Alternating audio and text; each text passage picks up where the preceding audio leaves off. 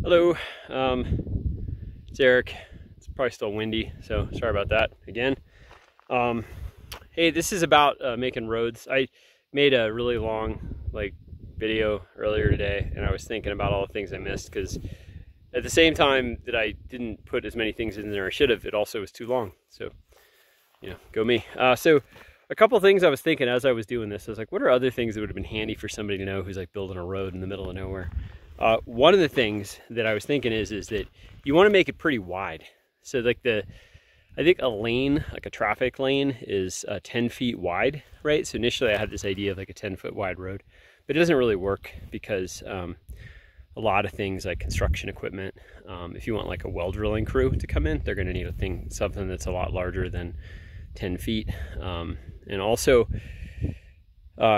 you need to be able to make turns. So maybe it could be 10 feet if it was just, 100%, perfectly straight.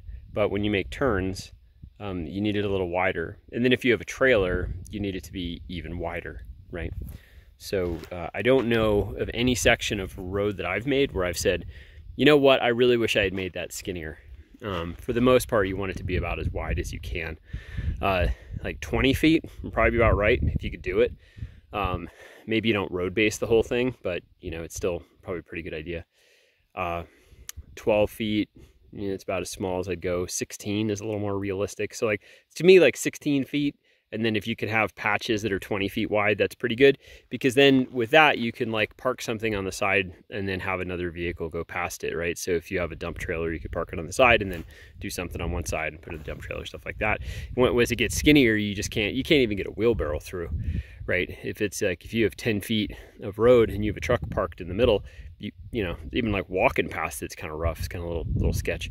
So make it as wide as you can. And then the other part too is that the soil, and I keep pointing to stuff, but it doesn't work. So anyway, where the soil is these rocks, and those rocks are kind of a bad example, but this rock right here, right? This rock probably isn't even that big, to be honest.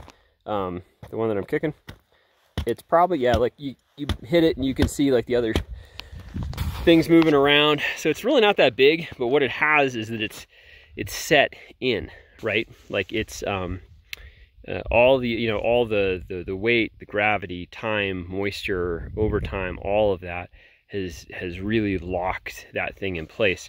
Which, if you get into earthen building, that's what earthen building is, right? Is you're trying to get all the little granules and geometric shapes lock against each other to make this really strong material.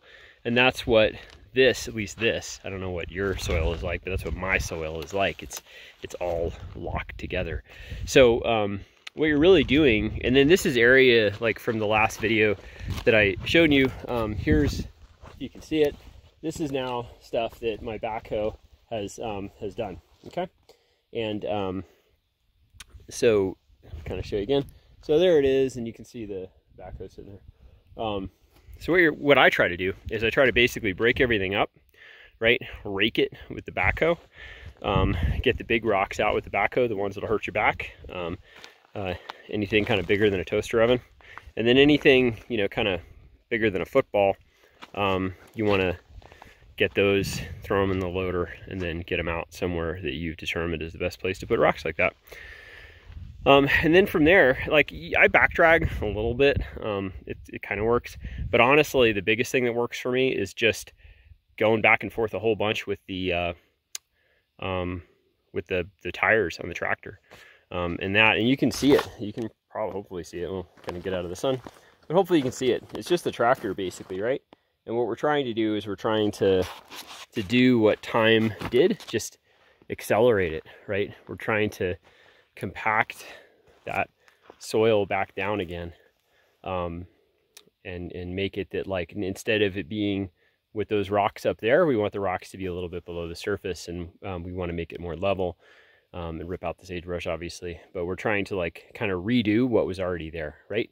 So get that stuff out and then start smacking it down and start driving over it a bunch, and then it starts to compact down, and the soil and the rocks and all that stuff begins to reset to what it was before, except now you don't have a bunch of rocks sticking up.